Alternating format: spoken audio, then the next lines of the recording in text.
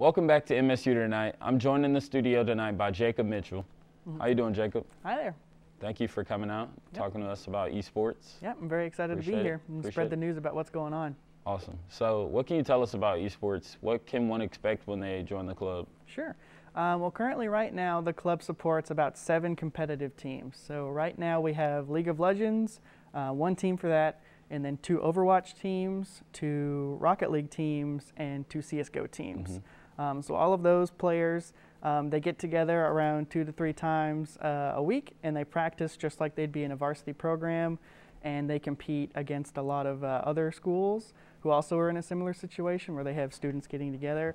And then if you're not really interested in the competitive aspect, you can get in just casual, like we have Minecraft, or just if you want to play those games but not on the competitive team, people get together all the time and play. So it's a really great opportunity for you to meet new other students. And then for also you to just enjoy the games you love. That's awesome. What would you say the most popular game in esports club in the esports club is right now? Right now it's Overwatch. That has the most dedicated fan base, you could say. Everyone's pretty active in that, but we're also really active in, like I said, the Minecraft community and a lot of other smaller things. Okay. So I was understand that it's a competitive mainly, but what would the casual environment look like for a gamer who wants to be in the esports club? Sure, yeah. Like I said, if you don't want to be on a competitive team, that's A-okay. It is a lot of time commitment. But if you just wanted to be in the casual side, you just join the Discord server that we have, and then you basically just say, hey, I want to play. Anyone play tonight? And usually you get a couple replies. Or you can just like chat about something, so maybe some new game news comes out. You're like, I can't believe they did this. Then you can talk about it with other people like that as well. So it's just a great experience and community. How are you guys getting new students involved? Yeah, well, with the pandemic and everything, obviously that throws a wrench into things. But this semester we put up flyers in every building we could think of, and we got a lot of new student interest. I think that was partly due to just word of mouth. I think the club is getting more popular with a more amount of students every year, so more and more find out about us. But like I said, those flyers also probably helped around campus. So, where does your competitive teams, where do they rank? Do they have a national level or? Sure. Yeah. So a couple of them don't play nationally because the collegiate esports scene is kind of fractured at the moment. There's not one organization that does everything. But we all have placed pretty high up in the tournaments we've played in. I believe our League of Legends team placed 6th in the group that they were in last semester. And then the Overwatch team has been top 20 in the TESPA National Overwatch Tournament. I believe Hearthstone was also top 20. And then CSGO just started up this semester, so we don't know ranks on that. That's impressive. Yet. So that's impressive. What are you most excited for in the next upcoming semester? Yeah, I mean, we're just excited to keep refining our skills on the competitive teams. I think we've got some great leaders coming up. We've got some new ones that are really promising. So I think when I have to leave eventually, I'm going to be satisfied that the club is going to be in good hands, and I think they're going to handle it well, and I think the students are going to grow in their skills. So. If you were to be given funding to develop the sports club, esports club, what would you put this money towards? Sure.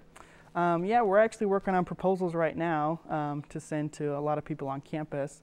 But our main goal is to first make a varsity program because that is where the recruitment numbers are, and that's where the recruitment money is. And that's what makes it more appealing to the university. So first we would make a varsity program that offers scholarships for students to play on competitive teams. So you earn a scholarship if you're on the Overwatch team, League of Legends team, or anything like that. But we would also put the money towards getting more lab space because currently we only have 1 lab in the IT building, which is amazing that we have that already, but we've quickly outgrown it in the year span that we've had it. So we have around 40 students who are on a competitive team to some extent right now, and we have about 12 machines that we can disperse among them. So you can imagine how hard that is to evenly rotations. disperse. You have to reserve the lab and pray no one else goes in there on accident. It causes a lot of craziness, but we're still thankful for it. But we still need a lot of room to grow. So that's where that money would go towards. I agree. What got you into esports?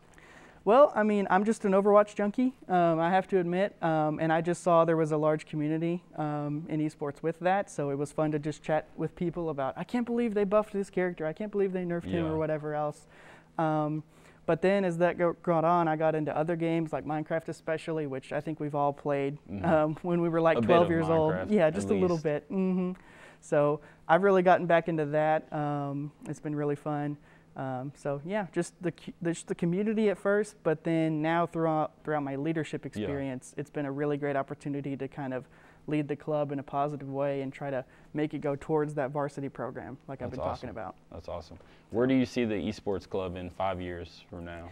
Yeah, in 5 years, I mean, I hope it would be a varsity program with a dedicated casual community as well.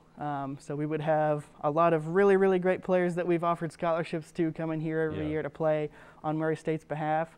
But then we would also have a lot of dedicated spaces for the casual community so that people can come in, just play a couple games of League of Legends with their friends or whatever else, like Rocket League, stuff like that, and just be a more community space rather than just a varsity. Yeah. That would be the overall arching goal, would be sort of a gaming culture, if you will. So that would be amazing. I'd appreciate that. For sure. But thank you so much for answering those questions and letting us know about esports club. Yep, right. I might stop by myself one of these weeks. We'll be happy to have you. Thanks for having me. Thank you. We will be right back to play some Mario Kart. Jacob is going to play. Definitely. We'll both pick a map, so this will be an exciting game. Thank you. Thank you.